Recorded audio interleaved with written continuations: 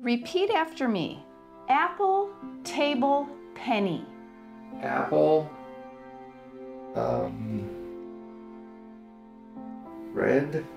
When you tell people he has Alzheimer's, but he's in a clinical study, it's not so hopeless. Yeah. Maybe, you know, it's like, I hope we can just hang in there and maybe they'll find something, you know. Ask me again. What season is it? It's when all the leaves down and I know it's there, but I can't get it. Yeah. And it just kills me.